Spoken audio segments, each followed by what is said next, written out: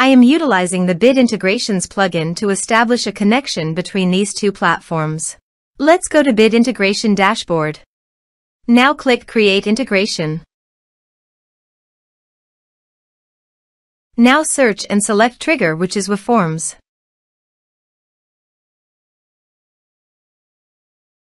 Select a form. Click Next. Search and select FluentCRM for action. Click Connect to FluentCRM for authorization. Authorization is successfully done. Click Next. Here select the action as you want. Choose the tag and which tags you want to associate with the user. Map the email field and click Next. Now save the integrations. Now go to your form and type some information and submit the form.